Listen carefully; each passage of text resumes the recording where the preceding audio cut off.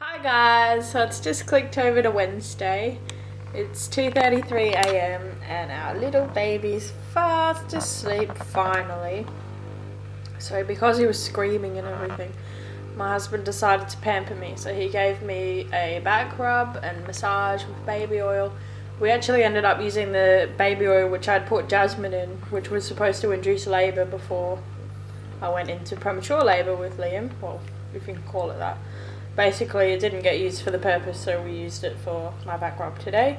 And then I had a shower and I didn't realise that you can adjust the shower head, and my husband adjusted it and it was like jet stream or something on the back of my head, and it actually felt really awesome. So I'm definitely doing that from now on.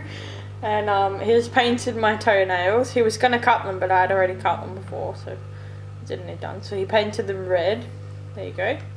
And now I'm just enjoying a foot spa. Now a lot of people think that these foot spas are quite useless, but I actually love them. I love anything to do with massage, and my primary love language is touch, and my husband's is acts of service, I believe.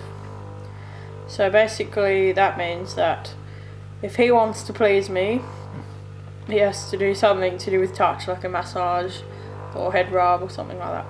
And if I want to please him, I have to do an act of service, like the dishes or something. I don't know. So that's what that's about. So I'm just enjoying a nice foot massage because I haven't really had a decent foot pampering for absolutely ages, since the time I was in the bath with Liam, which was over a month ago now, I think.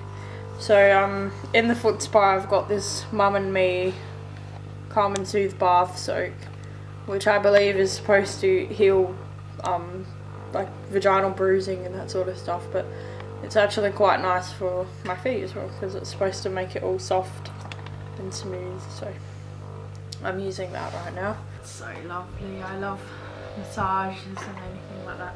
So my husband bought pancake mix for tomorrow morning. I'm really excited. We haven't had pancakes since before Liam was born. And I've been craving going to the pancake kitchen for absolutely ages now. But hey, like Coles pancake mix is a lot cheaper. We'll have that. And I bought some ice cream, and I even bought an apple pie. It's in the freezer. It was like $2. It was really good for like a massive apple pie. So I don't know when we'll have that, but that's a nice treat for this week. And also on special I bought some raspberry and white chocolate muffins. So that's another dessert that we could have later on. So I'm really excited because we don't usually have dessert after dinner, but I thought this week we'll have a bit of a treat.